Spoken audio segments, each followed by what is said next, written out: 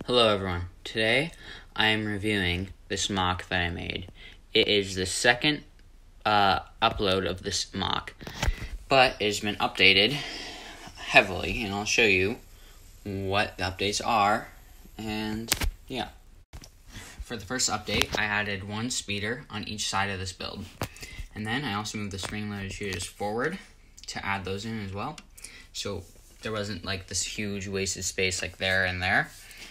And then you can take off the speeders. This is just the battle pack speeder from the Mandalorian battle pack.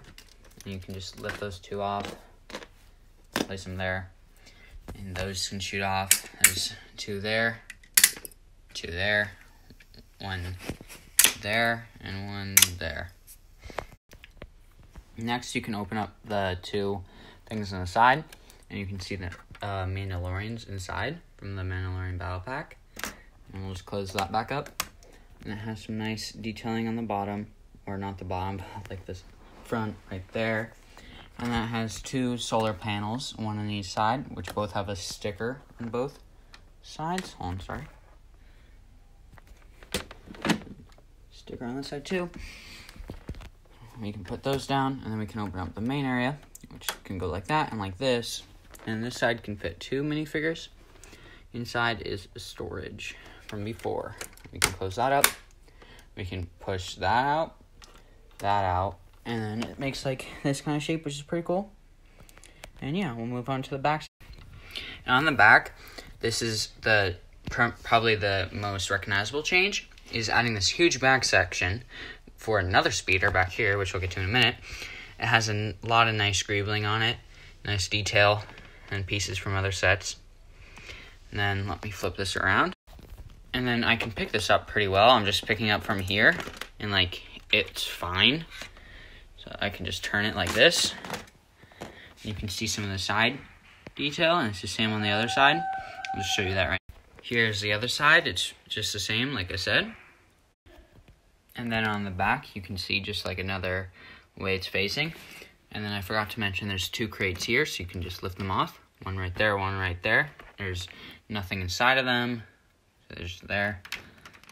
Just as like a little bit of detail, which is pretty cool. And if we come back down here, I'll open this up. All I have to do is press that down, and I can just pull this out, and it's not connected by anything. And this is what the empty space looks like. And then it doesn't go in to that. I'll try to light through. Yeah. It doesn't go in to here, but previously it did.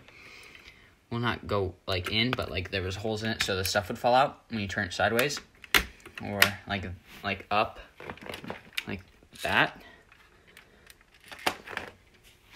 But yeah, and you can see some of the inside detail, and then yeah, and I can put it back in like that, and just like sits in place, and then I can just rest that up. And then there's two little things right here, which I can shoot off, one on that side, one on that side, and yeah, that's this side. And then we have the other side. It has a little bit of greebling here, just like normal details, and then just like one thing going all the way through. It's pretty supported. There's like a couple pieces that'll easily pop off, but they're also easy to put back on. And then, yeah, and then we'll move up a little bit, and we see there's two missiles here, one there, sorry about my arm. And then there they are. You can just move them up and down, and then they detach by either pushing it forward or backwards. And then you can see there's one of the missiles right there. And like on the previous model, I have the two landing gears, and all I have to do is lift that up, and then you can see the old model. So it's just the same thing, but with a little topper piece on top. So when I close it, it would go like this, it's shut. Same for the other side, go like that. Shut, and when I pick this up, it like sits in place, which is pretty cool.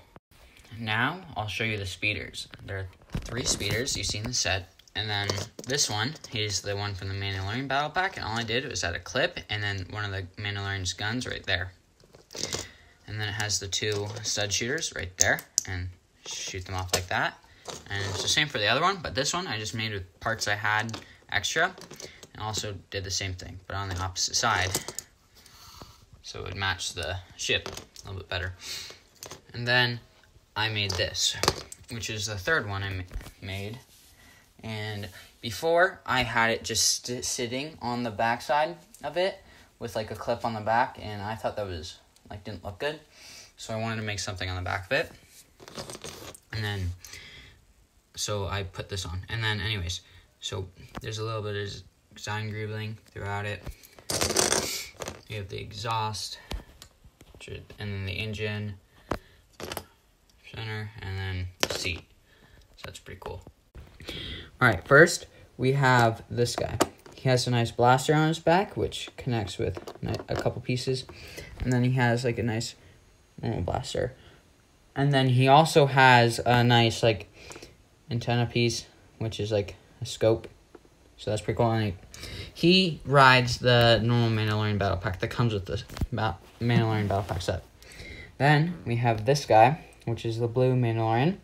He has 2 revolvers and a nice like heads. I don't know. I don't know what they're called. Like a visor piece, maybe. I don't know. And then he gets the longer speeder. And then this Mandalorian is like the first one, but has normal Lego gun pieces without like any modifications to them. And then he, well, she or whoever it is, has the has the ship, and then they have 2 other blasters, and then any other blasters that I don't want to put on would just go in the ship. So that's pretty cool. Thank you for watching this video. I'll talk to you guys later. See ya.